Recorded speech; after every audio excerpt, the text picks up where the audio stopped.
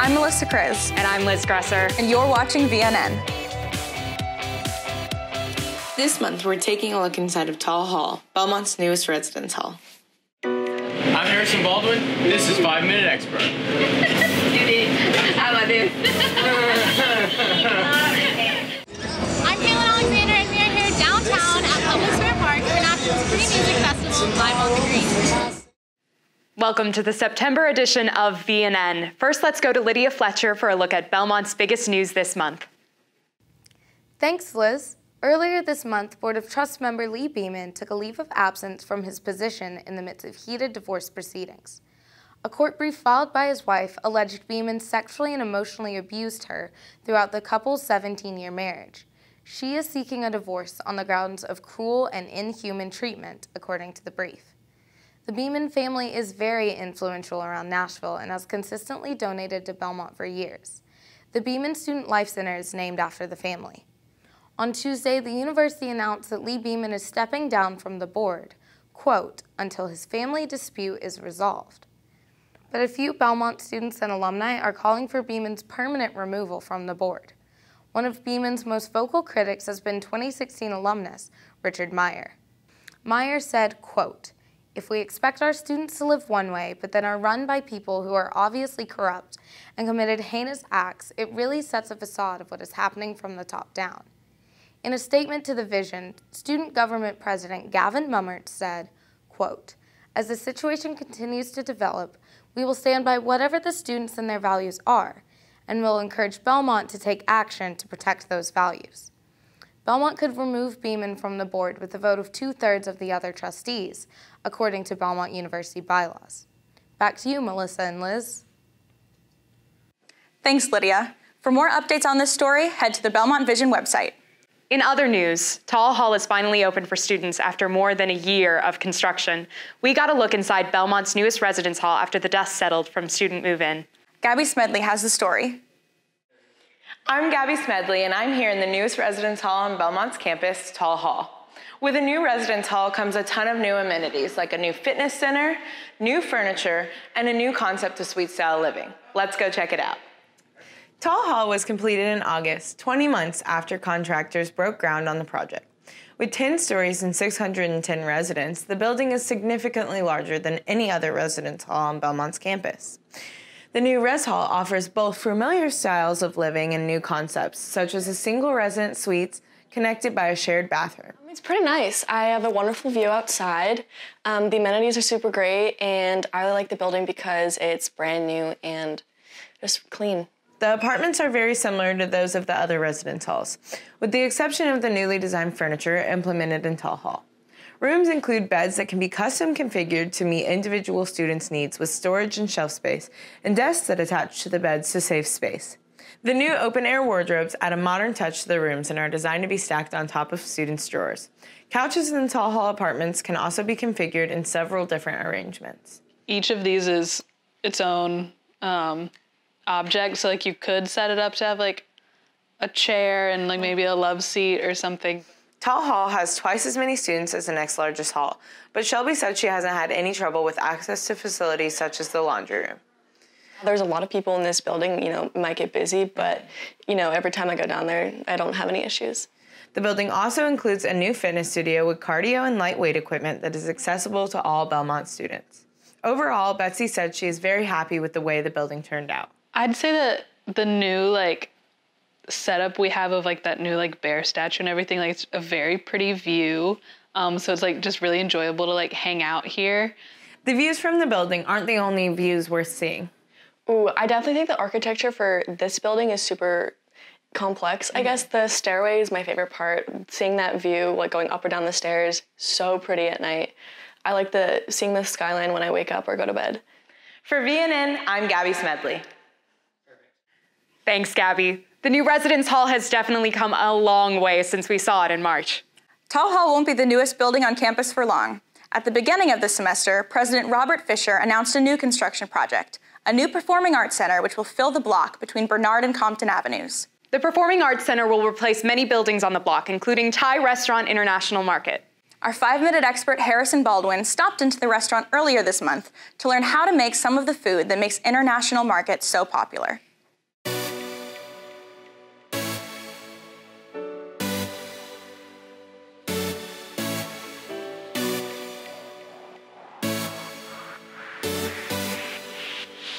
Hey guys, I'm your 5-minute expert, Harrison Baldwin. Today I'm here at International Market with Mao, and what are you going to be teaching me? Today we're going to teach him about the steam table for the international market and restaurant. So we starting first with the steam table. After that, we're going to teach him about the frying stuff, egg roll, and the chicken liver, pieces, everything. It's after that, and gonna make him show how to make the fried rice and make some spring roll, fresh spring roll. So let's get started. Hey!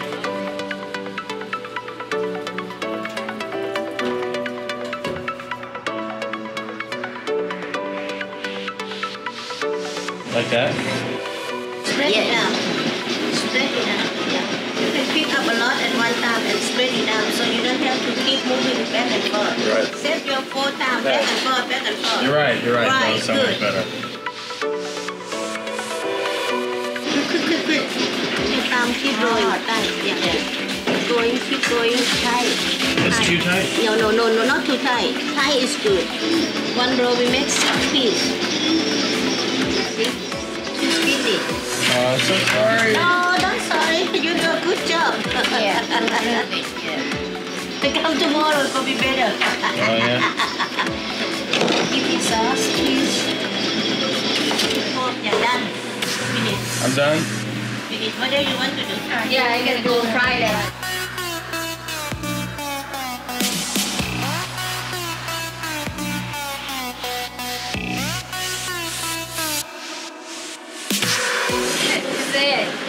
I'm proud of myself. No. Be here today. I made it. I did.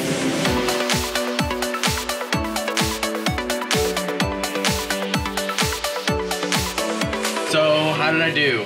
I think you try. You do a great job. You did a great job. You do a great job. You try. I tried. This your first time, right? So you want to get first time stuff for more experience, and you can come back anytime in the kitchen. Oh, I'll be back. I'm going to be an expert. Okay, don't worry. Thanks, Harrison. At least he's better at cooking than he was at playing basketball. Yeah, we should probably leave that to the professionals.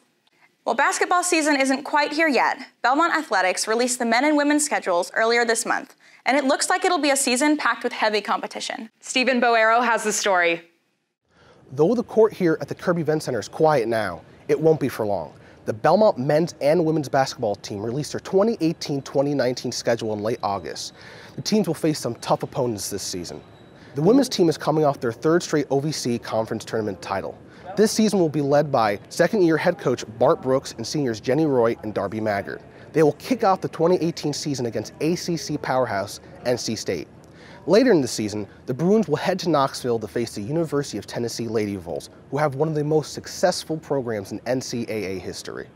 The men's team will be looking for an appearance in the NCAA tournament after 3 straight seasons without a conference tournament title.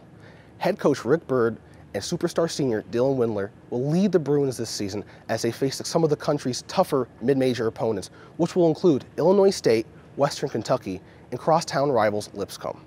Belmont will also have the chance to face the legendary UCLA basketball program in LA.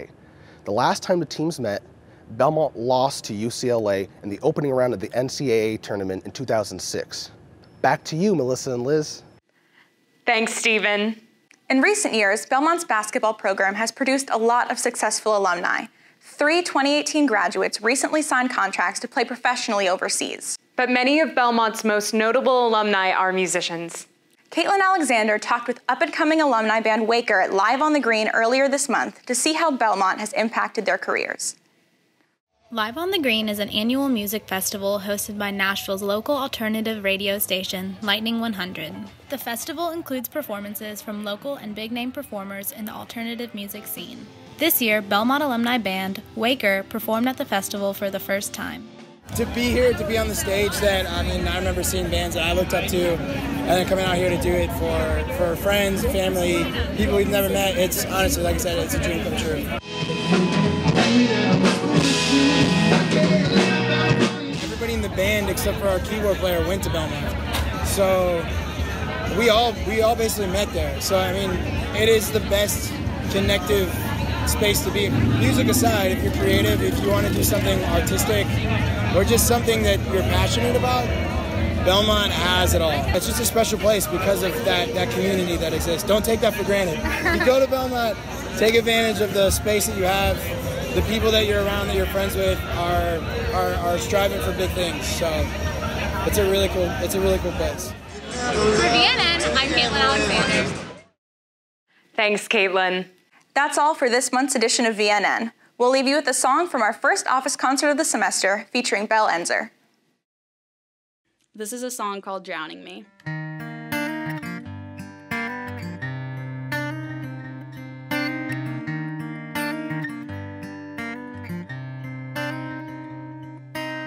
Love is pulling me down.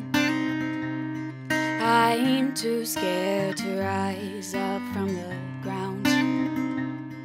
'Cause heartbreak is a mistake I never wanted to make. This sea is too deep for me, and I can't breathe. Words you don't speak, they're drowning me. I want your touch, I crave your love, but I just can't believe how you left me. How you left me here to sink. Thanks for watching. We'll see you next time on VNN. Hands are reaching out, but none of them are yours, no doubt. You said you loved me, then tied me to a weight. This sea